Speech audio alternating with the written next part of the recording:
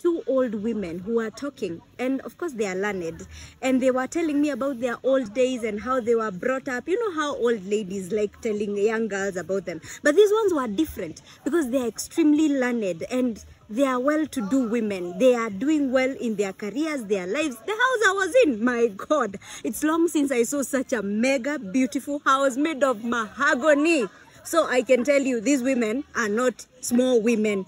And there's one thing they told me, that when they were in high school, in a sister school, they were told this by a nun: we are teaching you and impacting you so that you can be housewife, career women. And I told them, Auntie, what are you saying? And they said, yes.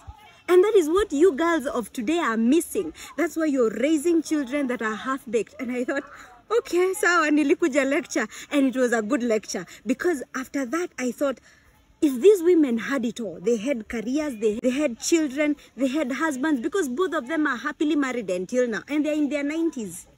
I thought, where? Okay, now there's something they know that we clearly don't know. And I'm thinking, then the world must be very unfair to the woman, because you have to be a nurturer, you have to work, and then you have to be yourself. How do you combine all this? And then it's hitting me right now that God created us as helpers. If you're looking for a helper, would you look for somebody who has less than you or more than you? Definitely you have more.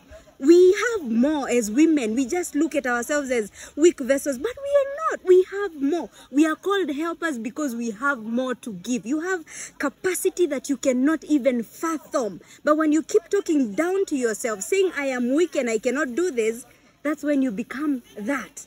So we are strong. Get that in your mind. Our mothers who are older right now, they didn't have the kind of education we think we have right now. We have gone to universities, we have all that, we are career people, but they brought people who are more learned than them. So how is that?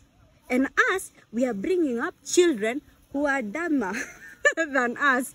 I'm sorry to say, I know I am not a parent per se right now, but I will be. So I'm also talking to myself right now. So how comes us who are learned, we are going to mold people who are not like us?